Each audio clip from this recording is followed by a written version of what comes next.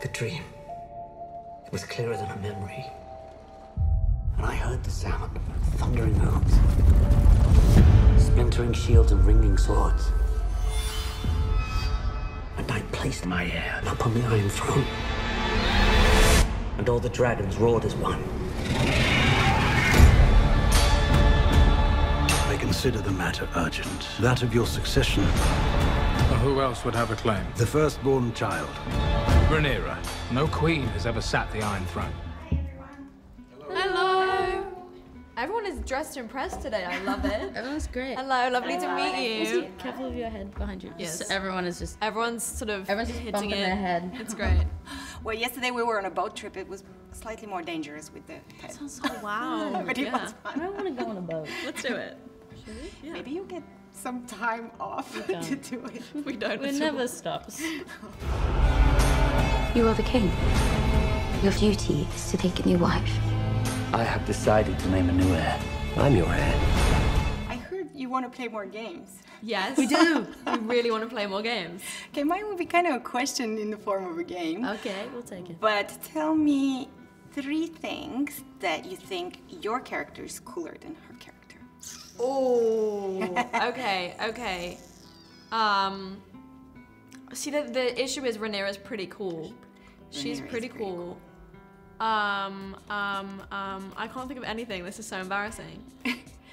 Well, Millie, you want to try? Cooler No, than because she's got an easy job here. I got an easy job here. How is Alicent cooler than Rhaenyra?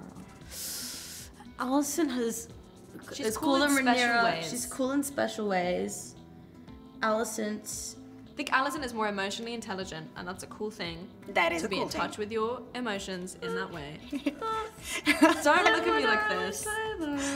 And how did you guys work on their relationship? Are you friends now? No, we No. hate each other. Oh, you Not hate at each other? all. Yeah, Absolutely. can't stand her. It was difficult It's a then. chore. It's such a... Yeah, no, I think a lot of the relationship fell into place organically, which is Yeah, quite lucky. I'm shocked that we never chemistry read or anything for this. No.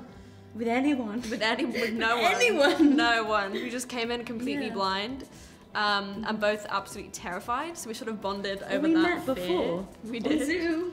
And we FaceTimed while she was in Australia, like a month before rehearsals even started. I think it was important to get to know each other before we got to know the characters. Oh no, of course. So Yeah, so we were both just like yeah, and you're like, I don't know. yeah. Really, I met you online in a virtual Zoom chat as well. And you told me that the first thing that you did after you found out you got the part was drink a bottle of wine. Drank a bottle of wine. Not alone. Just preface this, not alone. I was with someone else. Okay, that'd be... It will not be sad. You got something so But that big. image is just like someone just like necking the wine. Necking a bottle of wine alone. It's not... Emily, what did you do when you got the part? I comforted my mum while she cried. I mean, I booked the role hours after I left the audition room. I couldn't tell my mum for like 2 days. My mum was in next to me. shock. My mum was next to me, so I basically got on a train back from the audition, got into my pajamas, was eating some pasta with my mum, and then I got the call to say that I got it. So I hadn't processed that I'd even done the audition, because usually once you do like a really big callback, it takes a few days to like process it, and you sort of reflect on what you did, and then you leave it behind, and then sort of whether you get it or not, you're just happy with what you did in the room. I didn't get the chance to do that. I was suddenly like, oh, I'm in this show and it's massive and that's crazy. And so it didn't hit me straight away, whereas my mum just like burst into tears. That was kind of the first thing I had to deal with. And then it hit me a few days later, and then the crying did not stop throughout the whole job, basically. But it's a cool job. I mean, I can tell that you guys had a lot of fun.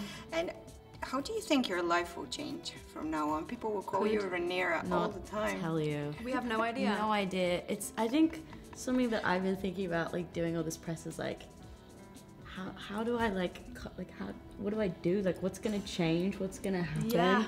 It gets really overwhelming, and you're like, will I be able to do this and do that? And then you're like, of course I'll be able to, like, get the tube or whatever. But you or, think like, that, and then it happened. Like, I have but what if you're forever like, oh, I was the girl from that show and never did anything worthwhile? It's that. It's really scary. It's not fun. It's a lot of crying. I keep crying like in public, like like just randomly. But you know, crying on the tube is such a main character thing to do. It's such a main character thing. I cried in a cab and called my mom. That's and amazing. It was like, as you should. just like After a movie moment. I think No, everyone tries to prepare you for it. I mean, we had the whole rehearsal period where people were preparing us for the job, and then you step onto set and it's like, the job, whoa. and that's. But it's never what you expect. I don't think you can ever truly be ready for like this kind of exposure. It's a lot. Such a niche experience. It is, which is why we sort of have to like each other. Well, I can't wait to see more episodes, and I can't wait to see you girls a year after, and let's see what happens. Yeah, we'll see. Who knows? Well, first of all, see you tonight. See you tonight. Lovely to meet you. Our hearts remain as one. Oh, our hearts were never one. Have you never imagined yourself on the island?